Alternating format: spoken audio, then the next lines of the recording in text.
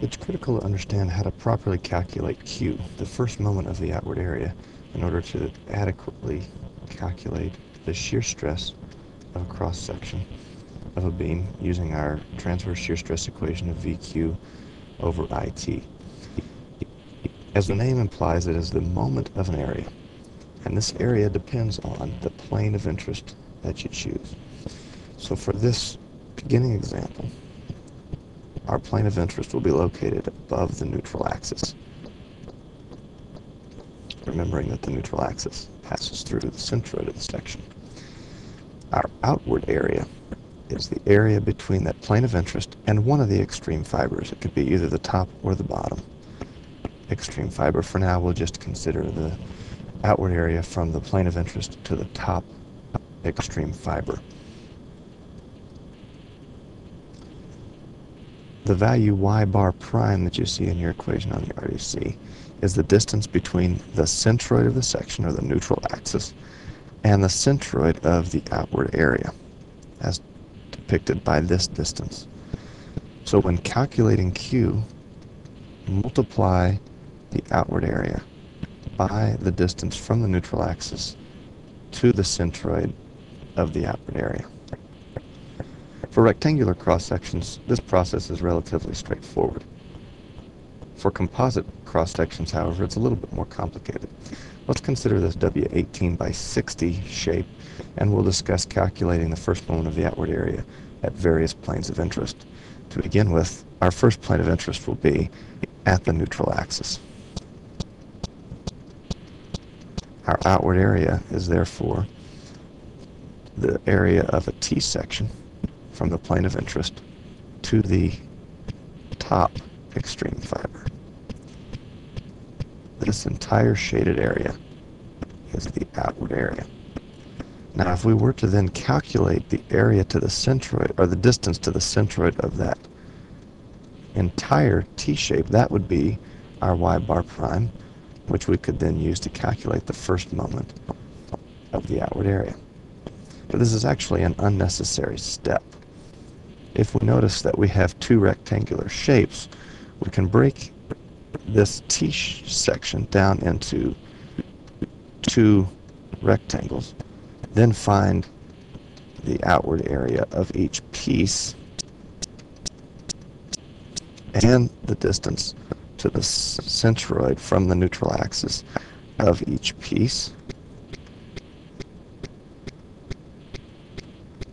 and simply sum these values together.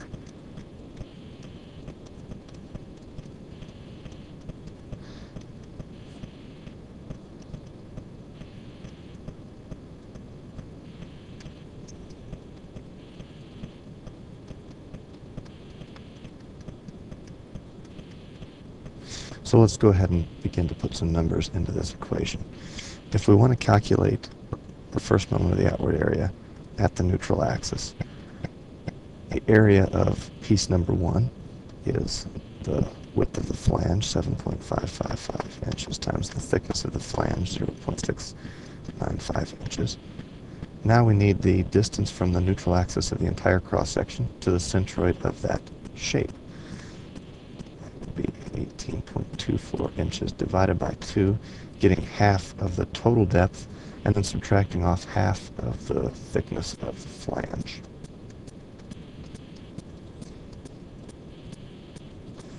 So these two components are the outward area of shape number 1 and the y bar prime of shape number 1. Now to this we need to add the outward area of shape number 2, which will be a height of 18.24 inches divided by 2 minus the thickness of the flange. That will give us this distance. Then multiplying that by the thickness of the flange, or the thickness of the web, 0.415 inches, and now multiplying this by the distance to the centroid, which will be 1/2 of this quantity that we have already come up with for the height of this little area.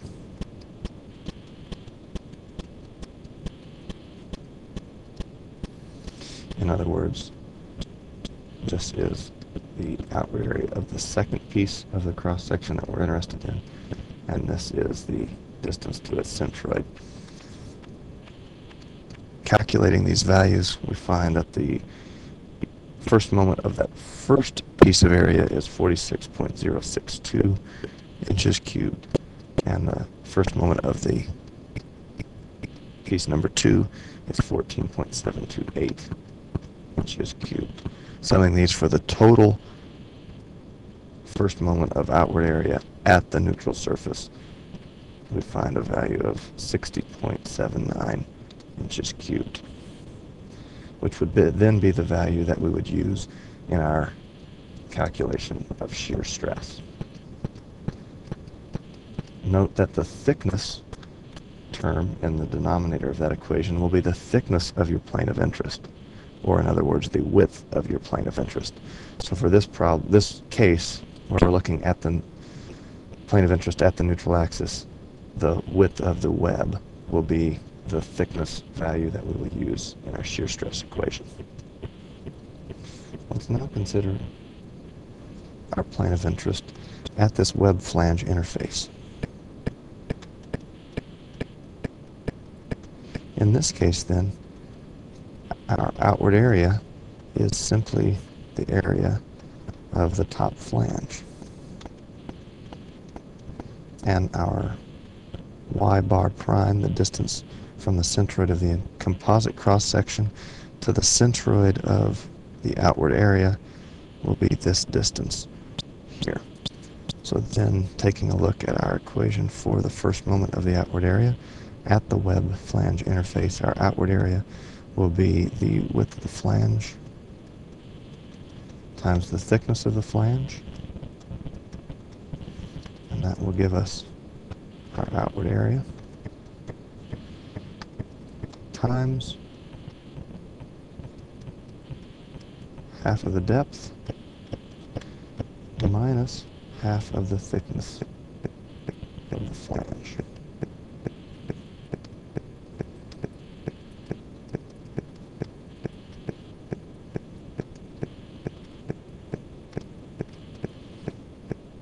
Evaluating this expression, we find a first moment of the outward area at the web flange interface to be 46.06 inches cubed, which would then again be the first moment of the outward area used in this expression. Now at the web flange interface, we have a small dilemma when we begin to investigate the thickness, because we could consider the thickness just the width of the web itself, or we could consider the thickness of the entire flange. In other words, the width of the flange. In this case, we actually need to consider both, and this is why in the shear stress distribution of a composite section such as this, you'll see a jump in the shear stress at this web flange interface. And finally, let's consider a plane of interest that is located right along the top fiber of the beam. In this case, this is our plane of interest. Notice in this case we have no outward area. Therefore, the first moment of the outward area must be 0. Subsequently, our shear stress at that point must be 0. So the shear stress is 0 at the outermost fibers. Well, based on the values for first moment of the area and the thickness, we'll see that the maximum shear stress occurs at the neutral axis.